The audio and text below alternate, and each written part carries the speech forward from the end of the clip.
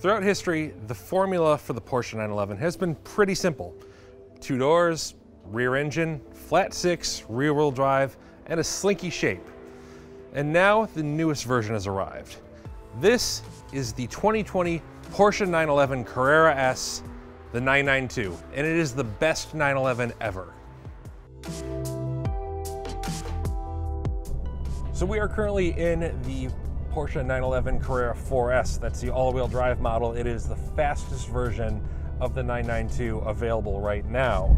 It will get to 60 in under 3.5 seconds if you have the Sport Chrono package like we do. It is a very, very quick car. It's an upgraded version of the 3-liter twin turbocharged flat 6 that was in the 991, the last generation Carrera. It has about 450 horsepower, sounds fantastic, revs very, very willingly. And when you come up to roundabouts like this, you're able to scoot out into tight gaps and get through what you want to get through. But it also doesn't feel terribly dramatic or difficult to drive if you're just puttering along on a B road like I am right now. If you turn this little knob here and put it into Sport Plus, hit this button to select manual mode, the drama picks up quickly. The 992 is plenty quick. It is every bit the sports car. But it doesn't feel all that much faster than the 991. This is a new generation according to Porsche, but everything feels very incremental. But those incremental changes that the company made, when taken as a whole, it has a much bigger effect on the overall car. It's little stuff, really, really little stuff that I'm talking about. Porsche changed the brake pedal.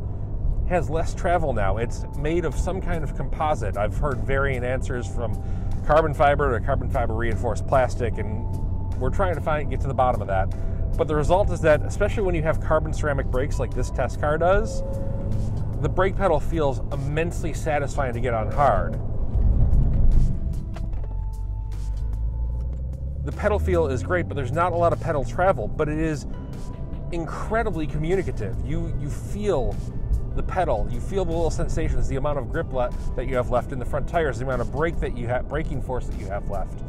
It's very, very enjoyable and satisfying to get onto the brakes hard ahead of a corner. This car also features Porsche's rear wheel steering system. This is something that Porsche has been toying around with for some time, but its effect on this car is dramatic. It is tighter and more agile and much more composed too, especially on tighter bends and at speed. Well, I've spent most of my day with this C4S. I did take out a C2S that was much less well equipped than this one. It didn't have nearly as many performance goodies as this car has. It was also probably a good bit cheaper, but that's beside the point. And it never felt quite as satisfying. It never felt as happy when pushed hard. It's not to say it was bad, but this car is just so competent when it's optioned out correctly that going through the options catalog is really a very important part of buying a 911. Now that might mean for some of you waiting until you have a available manual transmission. As you can see, I am using the paddle shifters on this 8-speed PDK. It's excellent. The PDK is unquestionably one of the best automatic transmissions on the planet, possibly the best automatic transmission on the planet. It's fast, it's smart.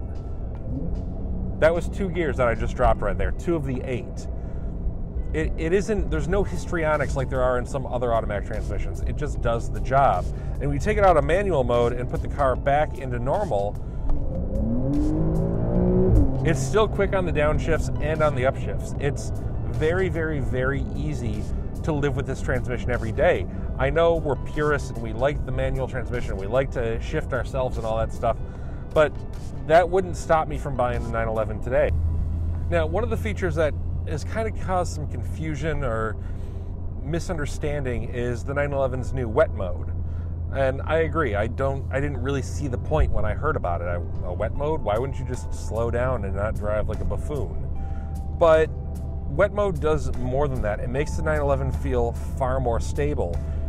Shortly before I filmed this video, I got the chance to drive another 911 Carrera S on a wet handling course. It was basically a go-kart course with some sprinklers. And we switched between, we started out in wet mode, then went to Sport Plus, then went back to wet mode again.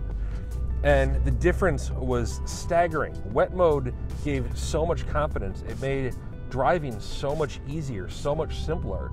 I didn't need to think about, you know, do I have enough grip right now? I was just able to go. You could still feel the car wanted to step out a little bit and wanted to have a little bit of fun, but it was almost like an enhanced stability control system. It just felt better. The 992 isn't some crazy revolution. It is small, little, deliberate changes designed to make a more engaging sports car better. Incremental changes have been key to the 911 since its birth, and the 992 is no different. It's full of small, little things that add up to big improvements in a smarter driving car. If you've been holding off on a 911, and you shouldn't have been, this is the one to get.